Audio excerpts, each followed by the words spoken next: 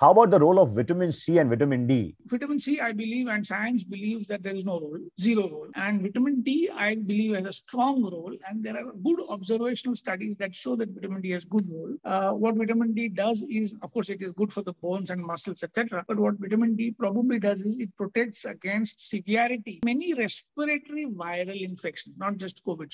And of course, we do know that sunlight is a problem and everybody needs vitamin D. So as a general recommendation, I strongly advocate vitamin D 60,000 units per month for life, pandemic or no pandemic, to everybody. And if it benefits COVID, well and good. Can be taken in milk or water? Basically, it's a fat-soluble vitamin. It should be taken after a meal. And if you can't take a meal, then you should take it with milk rather than water, because milk has some fat. But even taking it with a couple of rotis with ghee is good enough.